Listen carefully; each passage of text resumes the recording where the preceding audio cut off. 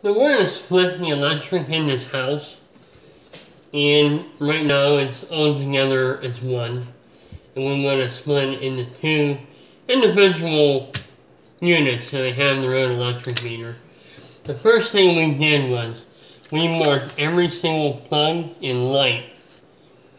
Light that's on circuit 2, light on circuit 4, and we went through the whole house and we marked every light and every plug. And how we know you see circuit 4? Circuit 4 was a lot. And basically how we did that, we turned every single breaker off and turned them on one at a time.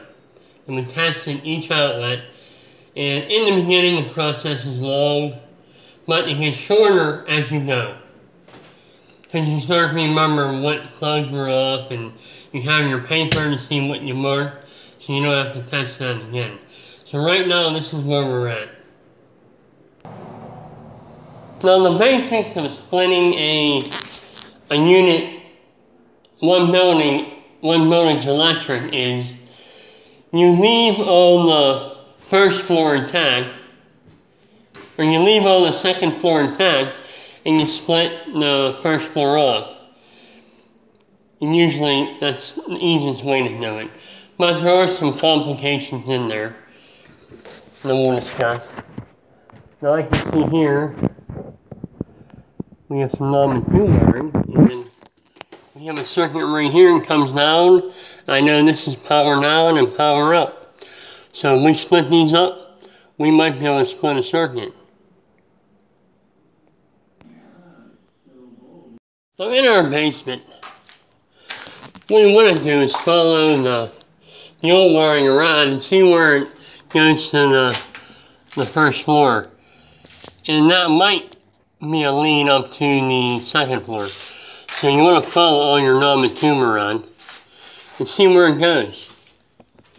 So when we disconnect the knob and tube down here, it's either going to wipe out the first floor plug or light, which is good, and it might do something on the second floor. So I can see more knob and tube here, and basically you just want to trace these lines. Some of them you're going to know that, now right here I have one going up through the wall, and it might go in a second. So that line might split something off a second. And here's another one. Now these could also be first floor plugs. Either way, disconnecting them and splitting those up is a good idea.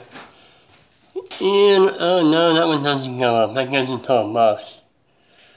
So, that's what we're going to do. From the basement, I'm going to try picking some stuff up. Yeah, we know where this one goes here. It just goes to that light, I think. Same thing in here. We're just looking for wires that go up to the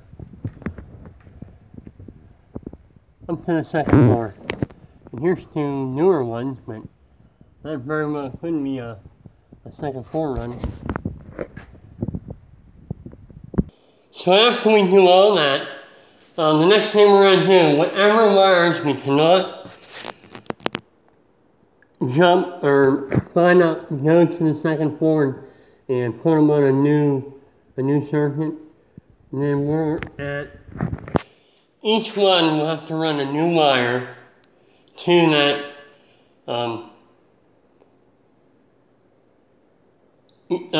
light. Usually they're lights. Most of the first floor plugs can be disconnected and mussed off.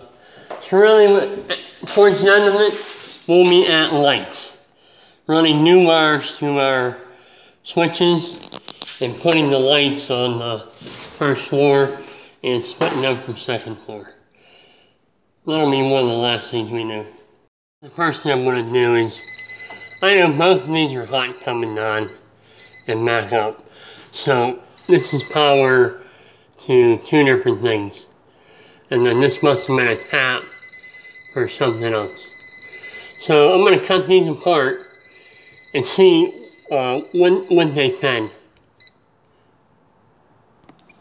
Okay, I shut circuit number 4 off, and obviously that took care of that since number 4 kind of, runs the whole melting. So there's no power here right now. So I'm going to go ahead and cut that, turn the electric back on. Okay, I just connected it, cut it, turn the electric back on, and I can see I took something out of the circuit here. Because this is hot, it used to go up and feed this, but now it doesn't. So what I need to do now is find out what in the house has no power and was fed from that line. Okay, this is my last attempt from upstairs to pick up circuits. This is the old fuse box that's old service. And I know that these are the hots and these are the whites because I tested them. So I'm going to go ahead and disconnect these 3, find out which one's the hot and which 2 are the circuits. And turn the electric back on. Of course it was number 4.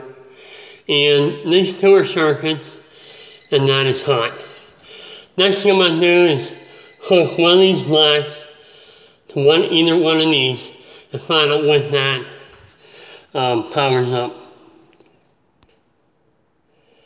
Okay, after looking at this isn't going to help us at all. Even when I disconnect the circuits and rehook them up, they're still all mixed up between first and second. So it was worth a try, but there still is no break between first and second floor.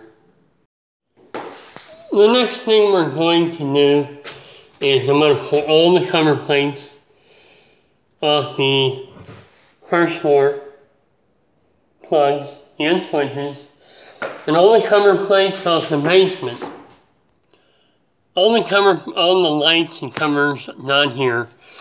As you can see, we have 4 going out of here.